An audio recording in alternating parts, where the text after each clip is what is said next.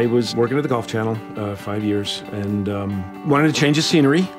I got a call from HR from EA Sports. I thought somebody was joking with me. So I came in for an interview and I had no idea that they had a video production company within this building. I thought it was a gaming company.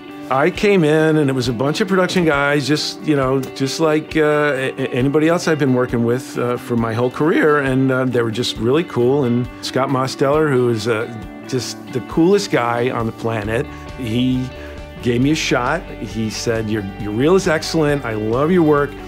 He said, but can you tell a story? I said, well, I'll tell you what I'll do. Send me some footage, send me a slice of music, and I'll put together a video for you. And if you like it, we'll go from there. He was impressed with the initiative, so I got the job. And this is the best gig I've ever had. It's EA Sports. When you say EA Sports on the street, somebody 2 blocks away goes, "It's in the game!" My first game experience here was doing the tournament challenge menus in Tiger 10.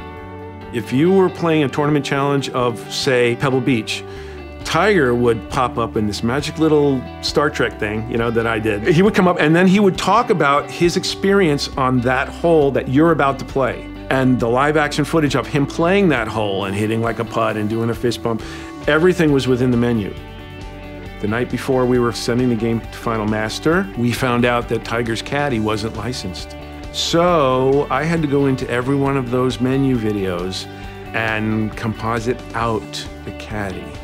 You can't just pull a caddy out of the middle of the green. Tiger's hitting and the caddy's standing next to him. Caddy's got to go, Tiger's got to stay.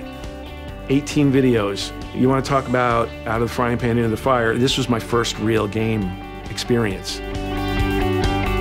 We play Tiger all the time. On the Wii, I'm not a big thumb gamer. I like to get involved in the actual physicality of the games.